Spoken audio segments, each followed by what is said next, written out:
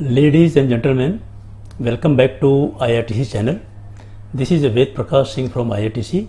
Today we are going to see the element number 7 of Process Safety Management System. You might have gone through other elements from the IITC channel.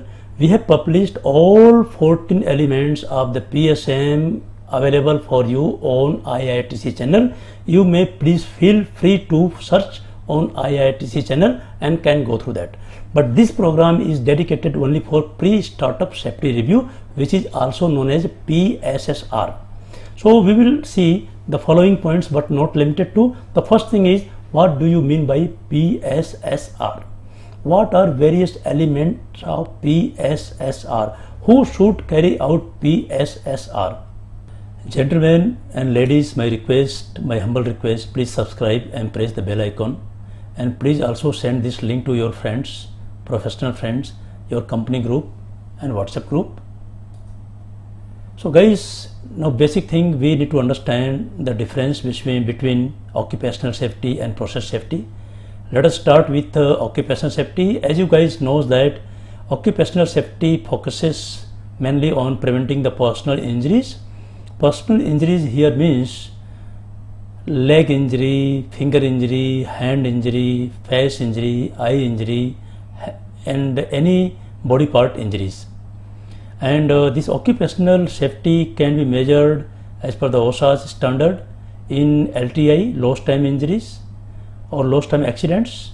FR means frequency rate, SR means severity rate, FSI means frequency severity index, etc.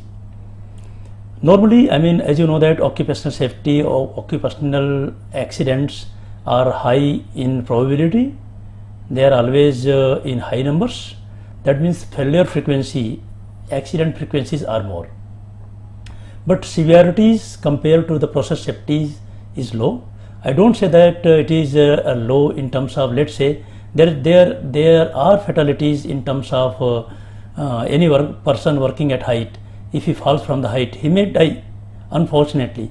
So in that perspective, I am not saying, but yes, in general, the severity of this occupational safety or occupational related accidents are low. Let us go ahead for process safety. Guys, as you know that the definition of process safety, as per the name, it is a safety of process, means process safety. Primarily, it means of LOPC, loss of primary containment. So it is a process safety is a systematic approach to prevent potential release or LOPC or loss of primary containment.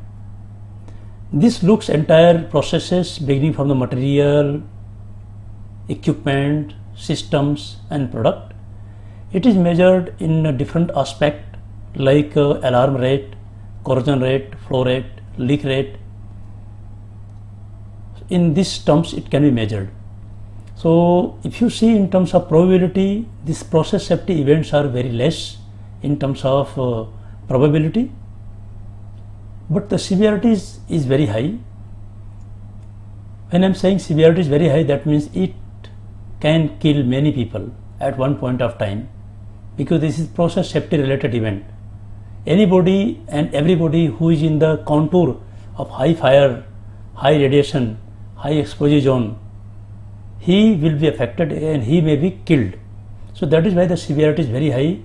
Severity in terms of fatality, severity in terms of production loss, severity in terms of reputation loss, severity in terms of financial loss.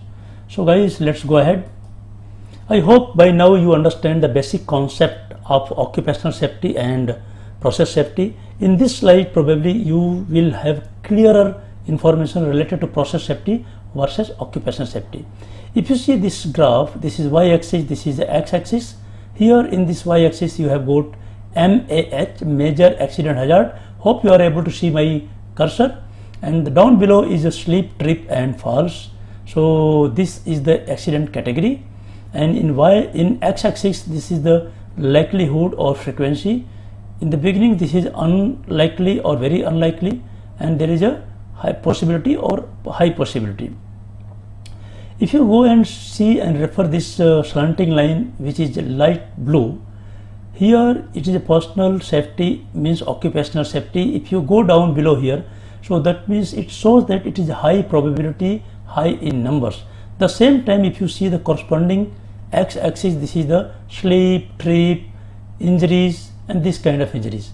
So that means this graph shows that personal safety or occupational safety, the possibility is very high, whereas the severity is low in compared to the process safety.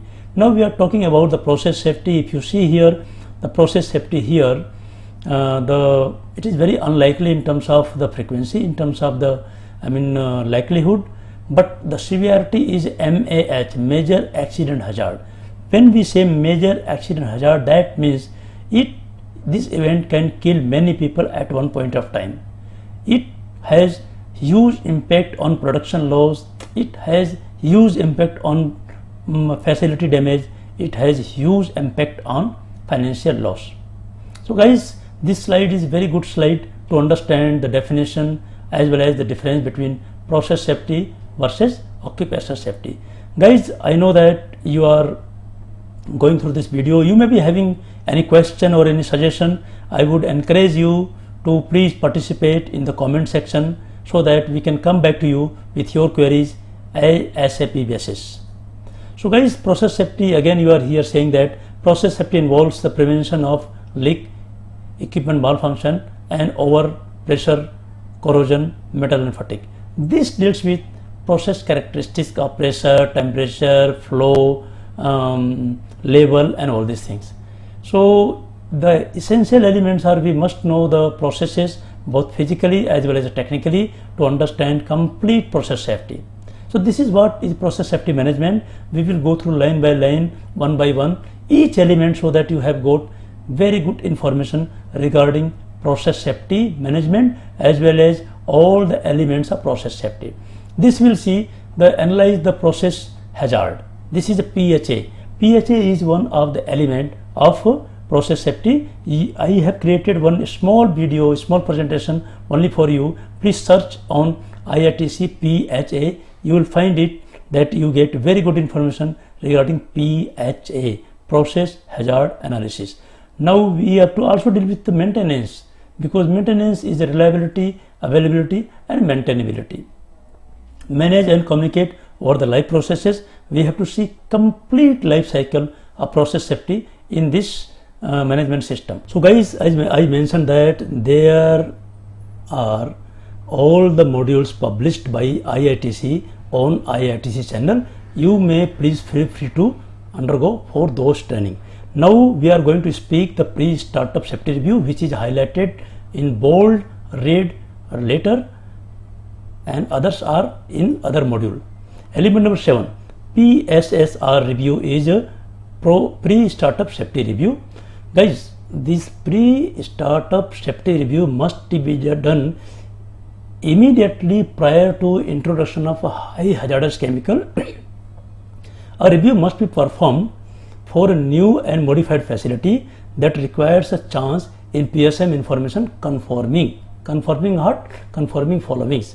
So that means PSSR must be done before introducing any hazardous chemical in the system, after construction, after shutdown, after major MOC or any kind of maintenance, to confirm that whether the constructions, maintenance, shutdown and equipment is installed and done in accordance with design specification. If the construction, maintenance, shutdown and other things are not done as per the system, that means there is a problem, there is an issue. We must identify it.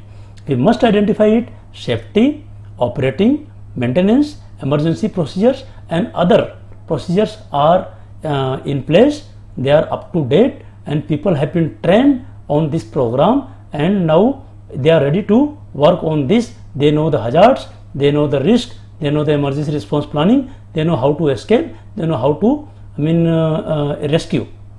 No unintended hazards are introduced. We need to see that there is no unintended hazards are introduced during construction, during shutdown, during maintenance, and this is to be cross-checked against design, against parameter.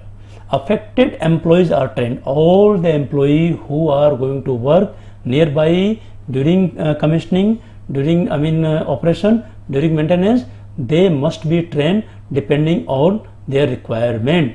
All the PHA recommendations are resolved and closed before pre-SSR. We must ensure that there is no high hazardous or medium hazardous or amber hazardous risk is still alive.